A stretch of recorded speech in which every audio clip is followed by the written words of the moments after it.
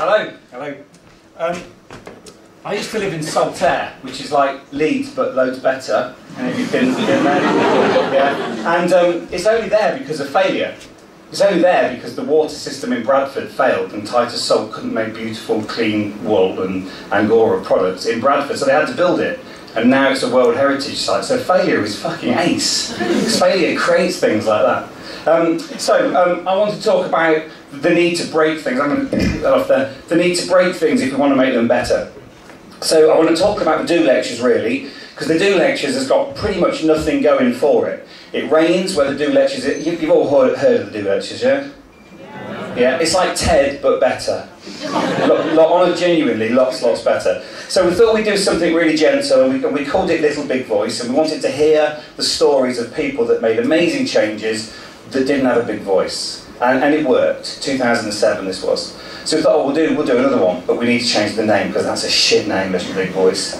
So we called it the Do Lectures, because don't just stand there, do something. So where was it bound to work? I know, in the furthest corner of Wales, Cardigan, in the rain, you've got to really want to get there, there's no Wi-Fi, and you have to sleep in something like that, which is actually quite cool. But I spent last April sleeping in one of these with my another one of my partners called Carlo, who's another Do founding partner. And I woke up in the morning really early. Carlo was still asleep, talking about his mum. No mum, no mum, no mum, no mum. Right? Fair enough. So you alright, mate? Oh yeah. Oh Shayler, you've seen the size of my fucking erection. Carl, you've been speaking about your mother. Dreadful. Apologies for swearing, but I can't help it. So the Do Lectures, what's it got going for it? Not a lot, because no one wants to go. It's a long way away, and actually it's now huge. It's got about 3 million hits on the website. People love it. It's held as one of the best festivals in the world. And it was started by David Hyatt, a good friend of mine. And David Hyatt had this vision that you get to the end of your life and you're shown 2 films. One film is all the things you've achieved. Great. The other film is all the things, you're all right down there? Yeah. All the things you could have achieved if you'd used your skills and talents effectively. And the Do Lectures is there to close the gap between the 2 films. That's the whole plan. So we have people like Michael Acton-Smith who runs Mind Candy, Moshi Monsters. You may not like that kind of thing, but he's really good. And that failed. When he launched Moshi Monsters, no one went for it. He had 2 years of bumping along the bottom, and then suddenly it went crazy, absolutely crazy. And we have audiences of about 120, 130 people, each happy to pay £1,000, £1,500 to come and be inspired and get wet. And to make things even better, we know there's people that can't afford it, so we get sponsorship for what we call giving chairs. So there's 10 giving chairs a year that people can come and have for free if they write a really good and emotional letter. And it isn't just about the lectures. The lectures are only one part of it. The key thing is all the workshops that come with it.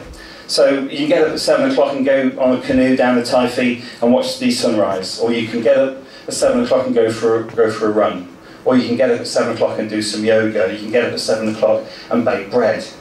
But the key thing is you're baking bread with a bloke called Tim Berners-Lee I've never heard of, and I'm kneading this bread, I'm putting it in the oven. I says, what do you do then, Tim? Well, I invented the internet. What do you do, Mark? Bake bread, really? And that's the beauty of the Do Lectures. You don't know who you're sat next to. So this sounds ace, doesn't it? What can go wrong? It's a beautiful place to be. It's really ace. You eat fantastic food, some of the best pork pies I've ever eaten, some of the nicest tea. What could go wrong? I do an auction. That's generally pretty wrong. But we raise about 70 grand from stuff like that. And then we think, this is interesting, what can we do next? So we do it in America. And then we decide we're going to do it in Australia. So Sam Bell's starting one in Australia. And it's voted as one of the top 10 festivals, one of the top 10 events in the world. So where's the failure? Well, we wanted to break it because it was too successful. I'm actually scared of success more than I'm scared of failure, interestingly. So we broke it completely. We turned it into a workshop that set up 6 businesses in 3 days. And it worked really, really well. Irritating. So we're going to do it again, and we're starting a Do Business School in September. We've got about £4 million worth of capital funding, and we're going to take 3 terms, 15 companies a term, and pay them to be brilliant businesses.